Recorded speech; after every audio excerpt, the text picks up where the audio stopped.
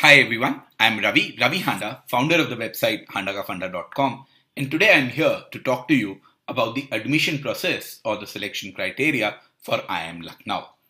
Now, as you might know by now that the admission depends on a host of factors, CAT score being the most important one, but you also need to care about your 10th, 12th and graduation score, how much work experience you have, do you have a certain amount of academic diversity or not, and gender diversity also plays a role. Now, how exactly this impacts for IIM Lucknow, that's something that we are going to talk about today. So, first of all, it is done in two phases. In phase one, IIM Lucknow calls you for an interview, and depending upon how you do in the interview, the written ability test process, you are given a final admit. So, for phase one, for getting a call from the college, for them inviting you, or for them to even seriously consider you, these are the criteria. Your first and foremost, the most important criteria at IIM Lucknow is CAT score. So, 60%, which is probably on the higher side if you compare it with other IIMs, depends purely on your CAT score.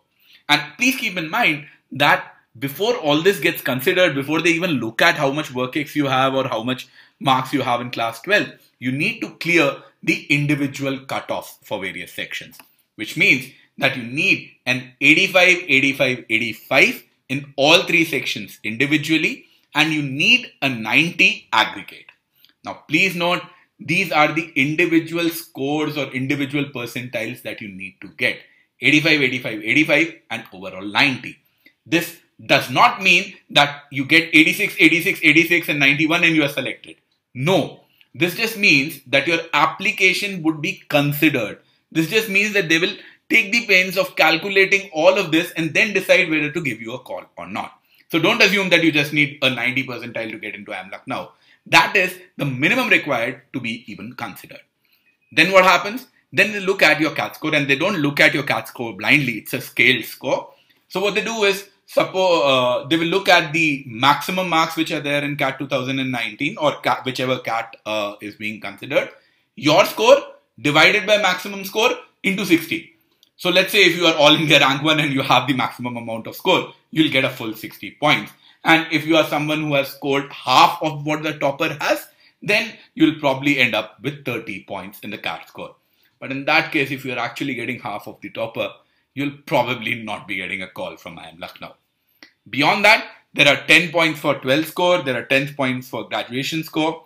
I'll get into them in a little bit of detail later. There is gender diversity, which gives you 5 points. So that means females have a 5% additional advantage here. There are 5 points for academic diversity as well, which means if you do not come from an engineering background, then you get those 5 points additionally, so that the batch is kind of a good mix. It's a well-diversified batch and you don't have only engineers over there. This is done to ensure that and maintain a homogeneous batch, so to say. Now, it's typically everything non-engineering gets these 5 points. The complete list is actually available on our blog post related to this video. The link is there in the comment section, in the description section, and you can get it from there. There are 10 points which are available for work experience as well. Now, CAT score, as you might have realized by now, it's actually scaled depending upon what the topper has. About the others, in 12th, now this is where all IIMs behave a little bit differently. To get full 10 on 10, you will need a score of more than 98% in class 12, which is very, very difficult. But I'm sure that some people get that. Otherwise, below 80, you get a 0. So below 80, if you have in class 12, I think IIM Lucknow, I'm sorry to say, is kind of ruled out for you because it will be very difficult to compensate from 0 to much higher score. So let's say if you're a male engineer, so you lose 5 points for being a male, you lose 5 points for being an engineer. And if you have less than 80 in 12th, well, that's a bit too much of a gap to make up. So here, what happens is 80 to 82, 1 point, 82 to 84, 2 points, 84 to 86, 3 points. So the pattern is pretty obvious. With every 2 percentage point, you get 1 more point as the overall score. And beyond 98 is when you get full 10 points. So that is how the 10 points for class 12th are awarded. Graduation score. So here it's a complicated looking formula.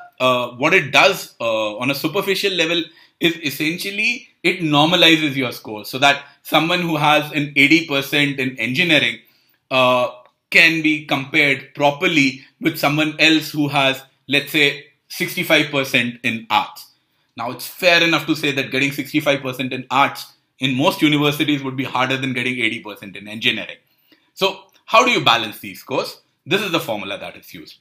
For those of you who have a little bit of background in stats, or even if you don't, some very basic idea, whatever is your percentage score, that minus the mean, which is the average of that score in your discipline, divided by the standard deviation for that discipline, into 50 by 3 plus 50. So this will give you some sort of a score. And then since it is out of 10, so this will give you the percentage score, and that out of 10, you map it to out of 10 to get your score. So let's say if supposedly you have much marks better than the average of your own category, then and only then you can have a chance to actually get to 10. Because see, what needs to happen is this is 50 by 3, then average by standard deviation. So this particular part, all of this, which is in this bracket, needs to come to be 3. So if this comes to be 3, that is your score minus the average divided by the standard deviation. If that comes out to be 3, which means it is a very large positive value, then and only then you can get full 10 points. On the other hand, it's quite possible that your score is slightly below average. Well, if it's below average, you will end up with something which is lesser than even 5 points. What happens in the work experience category? 6 months or below, you get 0 points. 1 extra month, half a point. 1 extra month, half a point. 1 extra month, half a point.